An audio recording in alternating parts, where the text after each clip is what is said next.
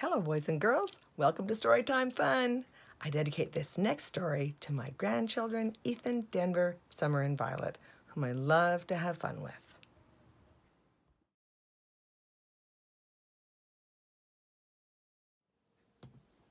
Today's story is a Disney story, Lady and the Tramp 2, Scamp's Adventure. Lady and Tramp thought they were very lucky dogs. They lived with a loving family, Jim Dear, his wife Darling, and their young son Junior. And Lady and Tramp had a lively family of their own. The girls, Annette, Colette, and Danielle, were just like Lady. Their son's name was Scamp, and he looked just like his father. But Scamp didn't always think he was such a lucky dog. He thought he had to follow too many rules.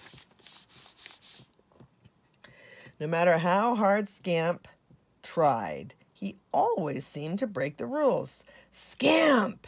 Tramp would scold. "You know you're not supposed to climb on the furniture." And it seemed Scamp was always having baths. "When you live in a house, you need to be clean," Tramp would patiently remind his son. Scamp couldn't even play with Junior without getting into trouble. They both loved to play tug-of-war, but even they usually ended up in a scolding for Scamp as soon as Jim Dear saw his hat. "Scamp!" Jim Dear shouted. "I've told you 1,000 times, no." Then Jim Dear would sigh and hang up his chewed hat with the others. Oh, dear. One day, things got out of hand. Junior threw a ball out of the window, and Scamp jumped out to get it. Scamp raced back inside, trailing mud all through the house. It was too much for Jim Dear. "This time you've gone too far," Jim shouted. Then the worst happened. Jim Dear took Scamp outside and chained him up. Even Jim felt awful. "I'm sorry, pal, but I just don't know what else to do." Scamp was miserable. Tramp tried to comfort his son. "Now, Scamp, sometimes it's hard being part of a family. You've got to obey certain rules." "But I want to run wild and free like a real dog," the young pup cried. "Son, the world out there is full of traps," his father explained. "Here you have a family who loves you." But Scamp didn't feel as if he belonged, and he still wished he could run free. After Tramp left, a little dog about Scamp's age peeked through the fence. Her name was Angel, and Scamp thought she was the sweetest dog he had ever seen. Ooh. She looked at Scamp and smiled. Then she disappeared behind the fence with some other dogs. Poor Scamp. He wanted to go and play with her. He pulled and he pulled at the chain, and he finally broke free. "Whoo! Wait for me!" Scamp shouted after her, but she had gone. Scamp wandered the streets, searching for Angel. The sky grew dark, but Scamp didn't care. He was on an adventure, free from the rules and baths. Then Scamp heard some dogs howling. He followed the sound and came upon some dogs in a junkyard. Scamp couldn't believe it. The dogs were running and jumping all over the place. Just then, Scamp spotted Angel standing in a corner. As he walked into the junkyard, Scamp noticed 2 dogs playing tug-of-war with a hat. He saw another lounging on a sofa. This was the life Scamp wanted.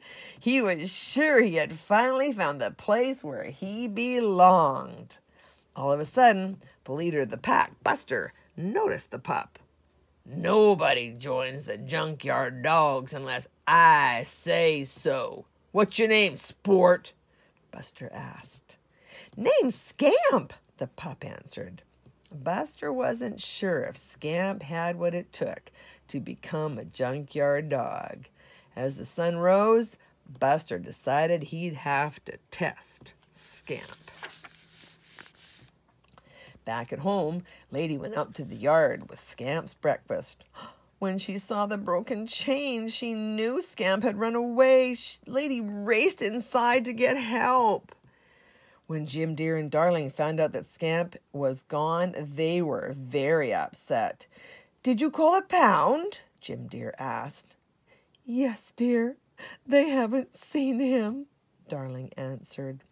Worried sick, Jim Deer decided to search for Scamp with Lady and Tramp. They didn't know Buster had taken Scamp to a narrow alley in the city.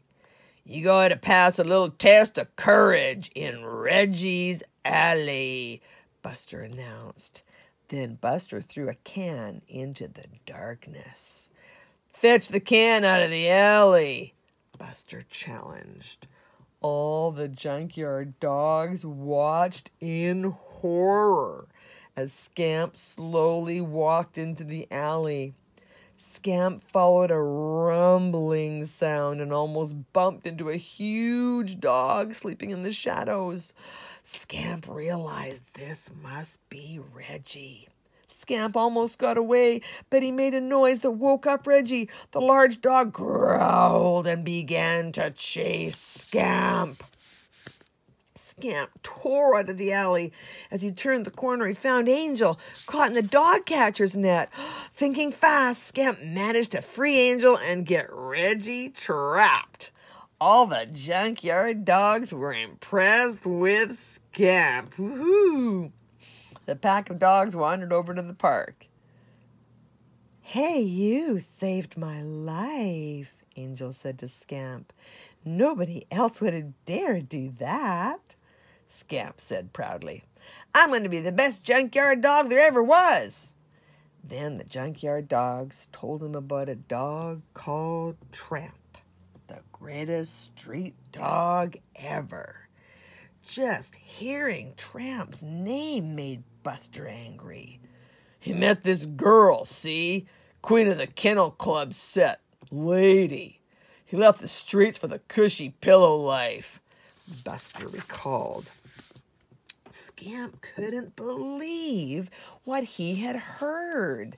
His own father had been a street dog. Buster stared at Scamp, who was scratching behind his ear. Hey, the Tramp used to scratch like that. You ain't related, are you? Buster asked. No way, Scamp said, too afraid to tell Buster the truth. Scamp left the park with Angel. As the two talked, Angel scolded Scamp that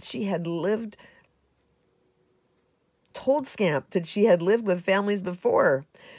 Just when I'd start to think, wow, this is my family, they'd move or have a new baby, and I'm out on the street. But Angel wanted to be in a family again. She couldn't understand why Scamp liked the streets. She was sure his family'd miss him, and they did. Jim Deer, Lady, and Tramp kept on searching, but by that evening, they still hadn't found any trace of Scamp. Scamp and Angel wandered the streets together. They came across an Italian restaurant. When the owner saw the two hungry pups, he served them a big plate of spaghetti and meatballs. Scamp was falling in love with Angel. Of course, that didn't mean that Scamp wasn't going to share the last meatball, was going to share meatball with her. Afterwards, Scamp and Angel walked by Scamp's house. A minute later, Jim Deer, Lady, and Tramp returned home. Oh no, we gotta get out of here, Scamp said, pushing Angel behind a bush. Tramp and Lady stayed outside to talk. Attempting to cheer up Tramp, Lady said, Oh, we'll find him. You are the best street dog there ever was, and I still have faith in the old Tramp. Angel was stunned when she heard Tramp's name. "The Tramp is your father?" she asked. Angel couldn't believe Scamp would run away from such a loving family. Scamp tried to explain that he needed to be wild and free as the two of them ran off. The next day, Scamp and Angel joined the other junkyard dogs in the park. They saw Jim Dear, Darling, Junior, Aunt Sarah, and her Siamese cats, Cy and Am, having a picnic. But Jim Dear and Darling were too worried about Scamp to enjoy the picnic. Aunt Sarah tried to calm them down. "Scamp will be all right," she said. When Buster overheard Scamp's name mentioned and saw his enemy Tramp, he knew that Scamp was Tramp's son. Buster was furious and ordered Scamp to take another test. If Scamp really wanted to be a junkyard dog, he would have to steal his family's chicken. Scamp agreed to do it.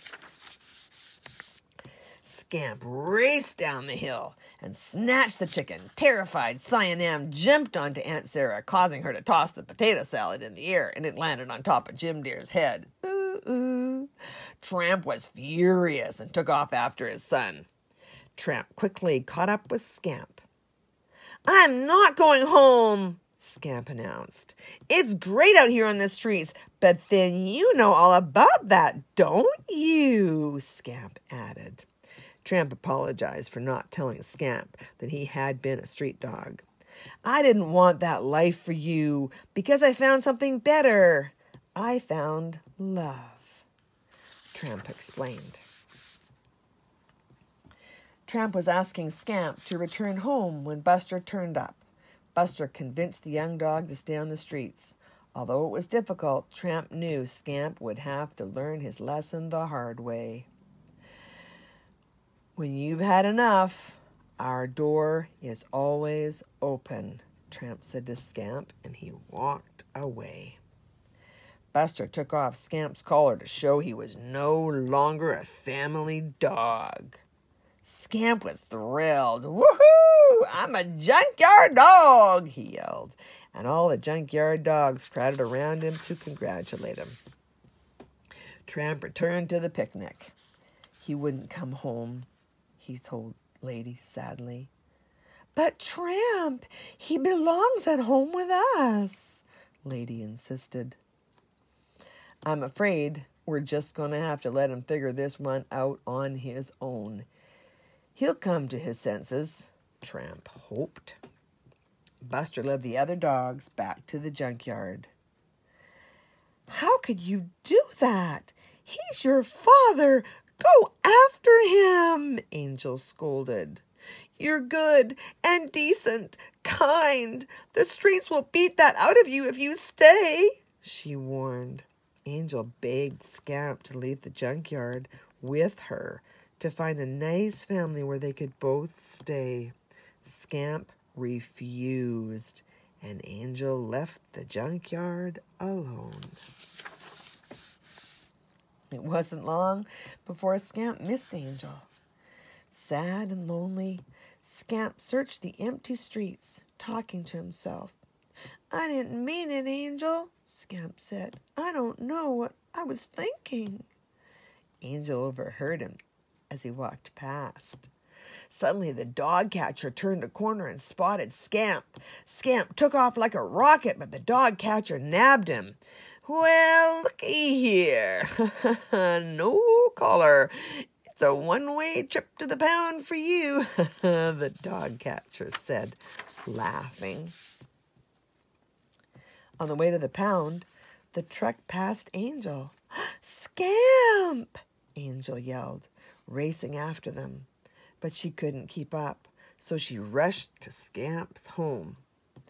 "Hurry! Scamp's in trouble!" she yelled to Lady and Tramp. Tramp raced after Angel. Meanwhile, Scamp was definitely in danger. He was locked in a cage with Reggie. But just as Reggie was about to attack, Tramp stormed into the pound. Hold on, Scamp, he shouted as he knocked the cage latch open. Tramp quickly outwitted Reggie. Soon, father and son walked out of the pound together. Scamp realized that the streets were too dangerous. He wanted to be with his family and Angel. So Scamp headed back to the junkyard to get his collar back from Buster. I'm going home where I belong, he announced. Along the way, Scamp admitted to his father, I shouldn't have run away. Then Scamp turned to Angel and said, Thanks for saving me from the pound, Angel. When they heard barking, the entire family rushed outside. Junior giggled. Scamp, I love you, he cried. Jim Dear patted Scamp on the head.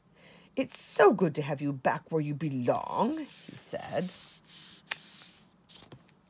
Scamp noticed Angel watching the happy family outside the gate, and he started barking. Jim Dear, I think Scamp brought a friend home, Darling said. Jim Dear bent down.